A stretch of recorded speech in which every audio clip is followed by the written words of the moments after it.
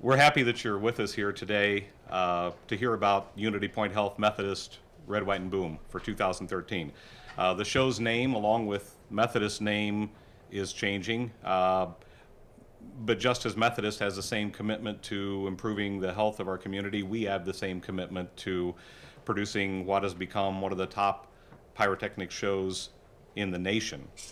And this is the 27th anniversary of the event, and we're very pleased to announce that UnityPoint Health Methodist Red, White, and Boom will launch over $100,000 worth of fireworks once again this year, again making us the biggest show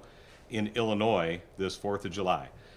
We're very happy about that, and this will be the third straight year that we will have eclipsed the six-figure mark, and we've been able to further enhance the show each year. We've also made a very strong effort